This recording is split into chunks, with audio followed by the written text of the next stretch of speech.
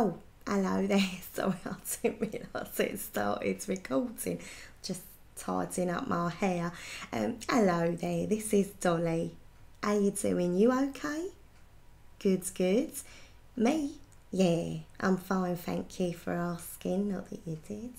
Yeah, my lovely friends, Minx Laura 123, sorry. Every time I forget that bloody number. So yeah, Minx Laura 123 has asked me to do another video for her YouTube channel. It's very exciting. So I was like, okay, if you want me, here I am. So yeah, this video is going to be a very helpful video. I, Dolly, am going to be an agony aunt. You can rely on me to help you. You know, like you get them newspapers, magazines, and someone will write in, you know, hello, got a problem, can you help me? And then the lady or the man will be like, yeah, it's what you should do. It's going to be kind of like that, but instead of writing back with an answer, I'm going to be talking. So I really do tell it like it is. Dolly tells it like it is, okay. So, you know, as I say, I'm very blunt, I'm very honest. Some people would possibly say I could be offensive, but I never mean it. I don't mean to be offensive. I just, you know, say what I feel, you know. But because of the reason I can be quite harsh with my answers for people's problems, I thought I'd ask another friend of mine, the very lovely Lyndz, to help me out with answering your problems. She is lovely, such a kind, sweet, beautiful girl, and I've got a photo of her here. Here she is. This is Lyndz. She's got lovely hair. I love her hair. I mean, clearly not as good as mine, but it's still nice. It's still nice. Nice hair. Very pretty little face. Look at that face. Lovely. But yeah, basically, Lyndz can't be here today. I know it's sad times, but she has already answered the problems because I emailed over to her. She's emailed me back with her replies, and I've got them on my phone and I flash. So yeah, as we go through the problems, I will be saying my answer to the problems and her answers, okay? It's kind of like those awards ceremonies, you know, like the Oscars or something, and they say, and the winner is blah blah blah. They're not here, you know, and someone has to go up. So it's kind of like she's here, but she's not. Yeah, well, it makes sense to me. So anyway, yes, it's gonna be, cue the music. Any music? I'll do it myself then. It's going to be Advice with Dolly and Lyndz. Advice with Dolly, with Dolly and Lyndz. Advice with Dolly. So, got my list of questions here. Not questions, problems. I suppose it is kind of like a question because they're asking me advice, but anyway. So I've got 1, 2, 3, 4, 5, 6, 7 problems from people, and I want to thank everybody who, you know, sent me and Lyndz their problems. We will try our utmost to help you. Okay, so at the ready, I've got my phone with the lovely Lyndz's replies to the problems. Oh no, I've just clicked on something else. Hold on. Oh no. Oh, this ain't good. Hold on a minute. It's because I've got a lot of things selling on eBay at the moment. I just clicked on eBay instead of my messages. Hold on. Won't be a second. Okay, here we go. I've gone back. I'm trying to sell me old knickers on eBay. No one wants to bloody know. Anyway, so the first problem says this. Dear Dolly and Lyndz, I am writing to you in hopes you'll know how to help me on this one. I suffer from severe flatulence during periods of stress, and it's making all my close friends very uncomfortable. I have tried different diets, tablets to reduce the gas, yoga, scuba diving, even planking didn't work. What's planking? Does anyone know what planking is? No. My gas is out of control when I'm under a lot of stress, but it's totally gone during the calmer times. Given that my choices are limited at this point, I guess my question would be, how do I gain the people's trust again? How do I make them hang out with me without being embarrassed? Is there a way back? Thank you, Dolly, from a big fan of yours. Oh no. Well, I mean, I don't want to break it to you here, but everyone wins. You know, we all, even if we don't admit it, let one rip now and again. Me, for example, every day I fart about 5 times a day, at least. And I'm not sure if I like the little tiny pop ones or the big old lads ones. Yeah, you know, everybody farts. It shouldn't be something to be ashamed of. And my darling, you know, if you're stressed, I want you to feel nice and calm. Maybe watch some ASMR videos. They help a lot of people. But, you know, if they're friends of yours, they should accept you for you and your faults. Let's see what Lyndzy's got to say on the matter. Okay, so she said, firstly, I have some tips on helping you relieve your stress and hopefully become less flatulent. It's important to stay calm as much as you can. My advice on that would be to watch ASMR videos. Yeah, I've already said that, yeah. Oh, I've lost where I was. You will certainly feel calmer and relaxed. It also helps to be very active, as this helps regulate the problem. Take a nice walk when you feel uncomfortable. Maybe that's why, because I don't really walk and I'm always farting. Sorry. I'll carry on. Eat sensibly, eat light meals, and eat more slowly. See, now I don't do that. I'm like, I can't stop eating when I eat really fast. Secondly, by doing the above, you should be able to control it and therefore get people's trust again. Thirdly, just laugh about it. Because it's a, you know, normal bodily function. Everyone does it. And if you laugh for your embarrassment, everyone will laugh with you and not at you. Oh, wasn't she lovely? Yeah, I mean, I always have people laughing with me. They're not necessarily laughing at me. They're laughing with me. Yeah. Okay, that's lovely. So thank you, Lyndz. She's here. Look, here she is. Thank you, Lyndz. That was a very nice answer. Ah. Okay, so we're moving on to the next problem. I hope that helped, by the way. Right, so, oh, this one's got 2 questions for Dolly. Dear Dolly, I've been working up the courage to write for you for some advice. Oh, darling. Oh, darling. First, I was wondering if Narnia actually exists. And second, I'm struggling with sarcasm slip syndrome. Was wondering how to make people realise I'm being sarcastic in a fun way, not in a rude way.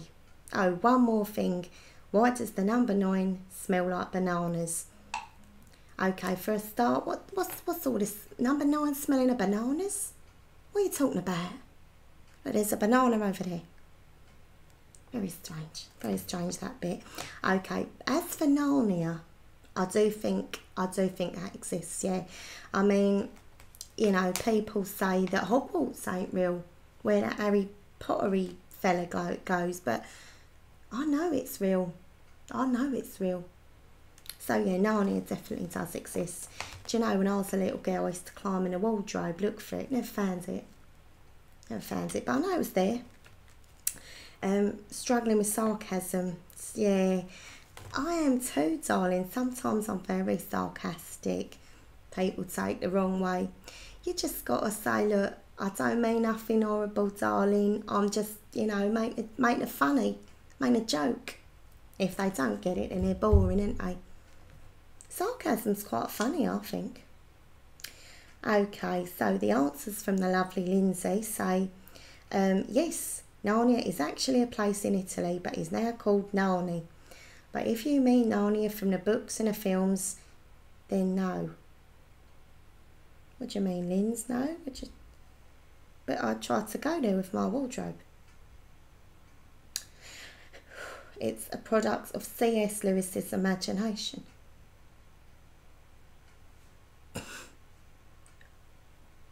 Although some aspects of physics do point strongly towards the possibility of there being multiple or even endless alternative dimensions and or parallel universes, then again it's probably just a load of BS. No, I think it's real. I think Narnia is real. Oh, should have other answer. Sarcasm slip syndrome. Want people to know it in a fun way, not a rude way. There is a fine line between being sarcastic in a fun or rude way. If you are sarcastic at the wrong time with the wrong person, you could hurt them. If it's at the right time, then you may bring lots of laughs and smiles. So here's a few tips. Choose who you are sarcastic with. Someone might take offence and you do not want to get yourself beat up. Well, yeah, we've all been there. The amount of birds I've had pulling my hair, it's terrible. Yeah, be tactful. Avoid telling jokes that the person is insecure about, i.e. their weight. Deliver your joke quickly. If you wait too long, it loses value and you may look silly. And listen to what people say. They may set themselves up, so take advantage of it. Don't overuse people. Don't overuse. People will get bored if it's constant. And finally, make sure the person knows you're kidding with the WGL rule. What's that? WGL? What's she talking about? Wink, grin or laugh. People are guaranteed to know the difference and you'll be seen in a more funnier light. Oh, I like that. Wink, grin or laugh. Let's do that together, viewers.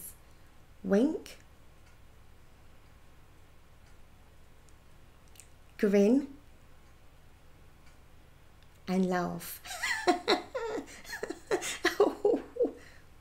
Yeah, that's brilliant. Thank you, Lyndz. Thank you. Thank you, Lyndz. Okay, next question. Dear Auntie Dolly, I have got a friend who has a real floozy of a friend and I think she's trying to get with her boyfriend. My friend is so trusting and lets this woman give him massages and everything. Okay, not those kinds of massages, but you can tell she's forever trying it on. Sometimes she even films herself in action. That's not right, is it, Auntie Dolly?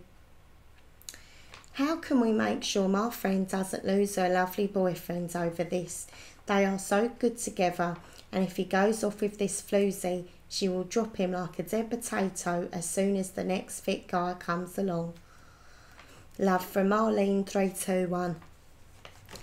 Well, Marlene, I mean, you know, for a start, there's nothing wrong with being a floozy, okay? Floozers ain't necessarily a bad thing. And as for filming massaging, I mean, I have filmed with Minx Laura 126's boyfriend, Nathan 1253. Anyway, so, you know, I'll give him a nice massage, nice rub down, film it. There's nothing wrong with that at all. Nothing wrong with that at all. Let's see what Lyndz has got to say. Okay. She says, your friend needs to sit the floozy down and tell her that she believes something is going on. Nothing will be resolved if she's left to carry on or just ignored. She is no friend if she's willing to steal her friend's man. Look, I only asked Nathan 123 out on a drink. It was nothing else, I promise. I would talk to her and then cut all ties. Your friend needs to be a strong, independent woman and do that. She must rid her life of any negativity starting with this floozy. Regarding the massages, why does your friend not try it for herself? She should ask her boyfriend what he enjoys and try it on him. It could really spice up their love life. It's a very good answer. Thank you, Lyndz. Thank you. Thank you, Lyndz. Okay. There's nothing wrong with giving, you know, your friend's boyfriend a massage. Anyway, moving on. So the next problem says, Dolly, I need advice for a relationship I just got into. We've had history together, but the sole purpose of the time not spent together was to start over. I'm afraid he's using remaining feelings from the last time we were together. Point being, he comes off way too strong. My friend said to just act like a cow whenever he says something too deep. What do you think? Well, if it's the second time round, you don't want to be making the mistakes that you made the first time. I think, you know, you need to start afresh. It's got to be like a blank page, you know. And if he's coming on too strong, just back off a little bit, back off a little bit. And if you don't get in, you just sit there and you say, darling, you're being too much. Now back the hell off. Just be honest with him, darling, okay? Let's see what the lovely Lyndz has got to say. If he's coming on too strong or clingy, then you need to tell him. Everyone needs space. If you have constant contact, you may feel like you can't breathe. By giving each other space, there would be more anticipation for when you do talk. You do need to communicate this with him though, or decide if it's worth the effort. If you do decide it's worth it, then he may be insecure. So by paying him compliments, this will make him feel better and hopefully less clingy towards you. Oh, that's very nice. Thank you, Lyndz. She's not good, isn't she, at this advice thing? Thanks, Lyndz. Yeah, to be honest, I like a bit of cling. If someone wants to cling to me, I'm not complaining, but everybody's different, I suppose. Okay, moving on. This problem says, how do you tell a guy you like him without really telling him or seem like you're chasing him? Yeah, you don't want to be chasing a man. Listen to Auntie Dolly, you never chase a man. You let them chase you. You let them chase you. Okay. I think people think these days women can go after men. It's all equality. But no. Listen to Auntie Dolly. She knows best. Let the man chase you. Now, for example, you go out. You have a drink. All you got to do is show him you like him. So a nice low top. Right padded bra. Push him right up. And, you know, I think he'll get the hint then, you know, but that's, you know, that's what I would do, obviously. Lyndz says, okay, so I've got a lot of years experience in this field, but still don't have it spot on, but I can teach you what I know. To tell a guy you like him without physically telling him, you have to firstly know if he fancies you or there is no point. True. True. If you think he fancies you, then you need to flirt with him. You can do that in many ways. There are 4 main ones. Okay, let's do this together. So, first of all, eye contact. Don't just stare, gaze towards him so he knows you're paying attention. Like that. Okay. Number 2, body language. Angle your body towards him and copy what he does to show you're in sync. A bit like this. Okay. 3, body contact. Touch him slightly on the arm. Give him a gentle poke or a nudge. But don't touch him in appropriate places. See, I'll disagree with that, lovely Lyndz. I would disagree with that. There's no better way of telling a man you like him than going,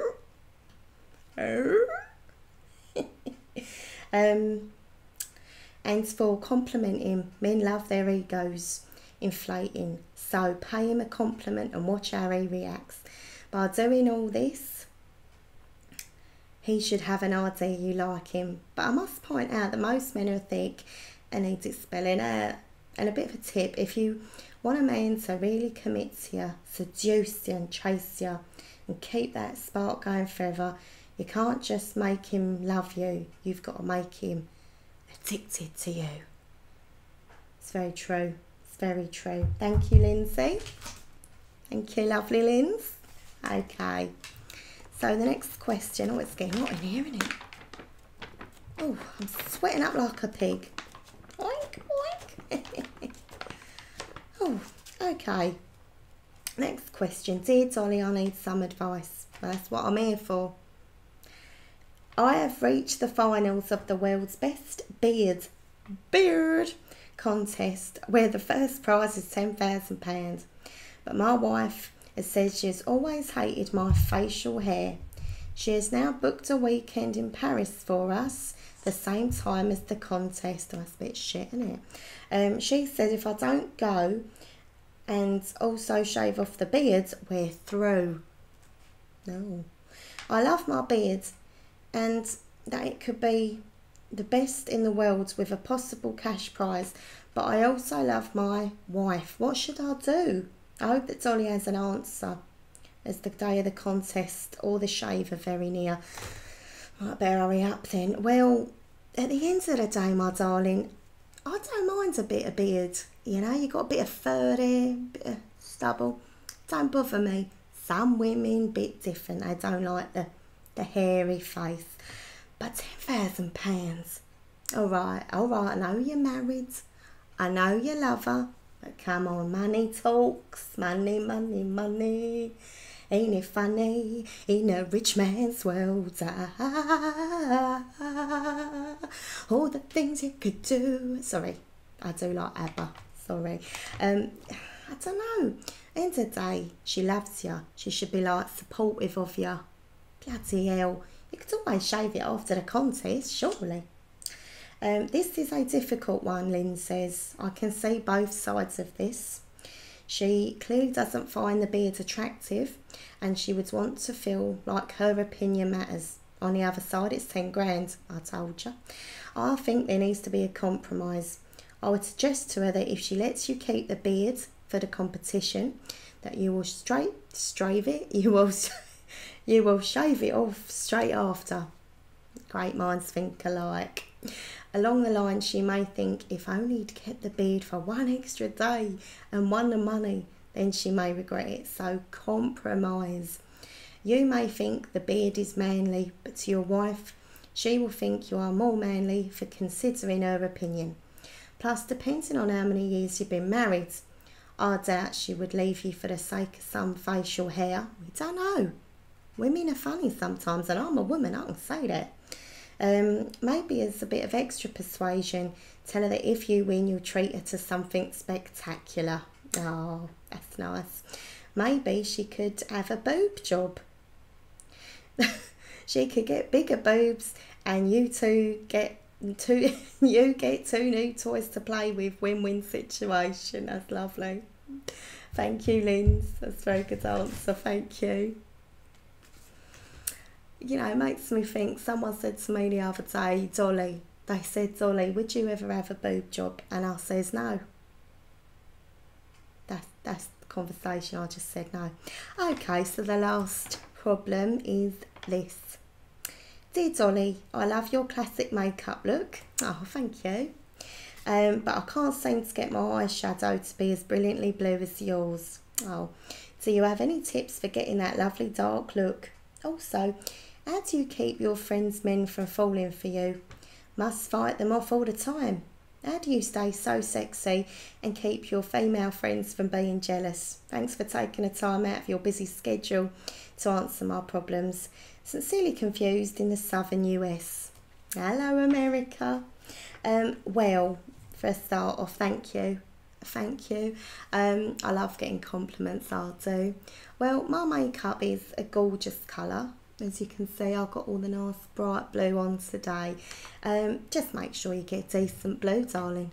You get any of these cheap ones, ain't gonna look like this. You need a nice, decent blue eyeshadow.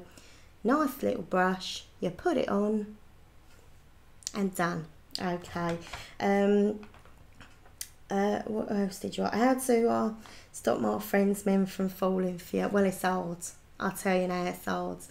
A lot of my friends, you know, they won't really let their men around me.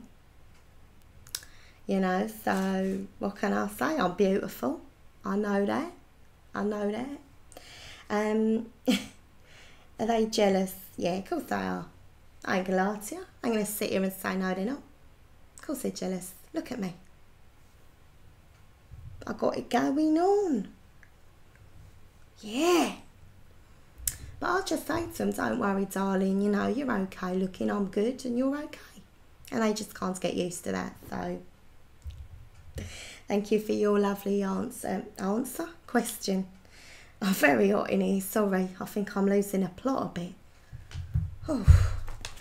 See, at the moment in the UK, it's summertime, so... Oh, so hot. Sorry. Okay, let's see what Lindsay had to answer. Oh no, it's gone blank. Oh, here it is, come back. Okay.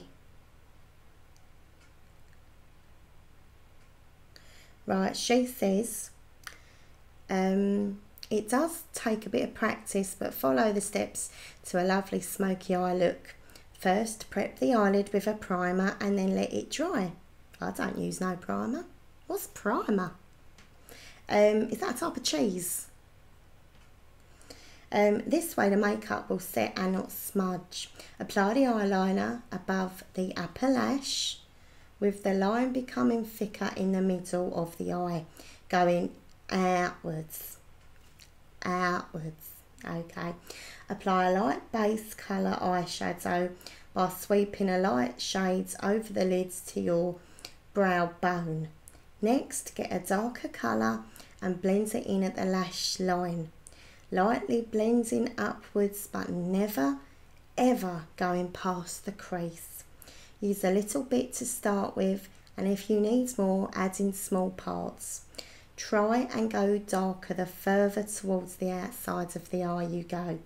And when it's all blended, add another line of eyeline along the top lash line and then finish with mascara. Perfect. Oh, that's nice. Thank you, Lyndz. Oh. See, the thing is, like, it feels like she's here, doesn't it? Oh, it's been lovely. I hope that we've helped you with our answers to your problems. Do you want a cuddle? Kiss a cuddle, come here. Here you go. Anyway, this is the end of the video, so thank you for watching. If you have got any problems for me or for Lyndz, just leave me a little commenty thing, that'd be nice, and I'll get back to you. I really love making videos for the lovely Minxlera1253 channel, so if you want to see me, keep commenting, keep doing that tick thing, the like video, and I will be back.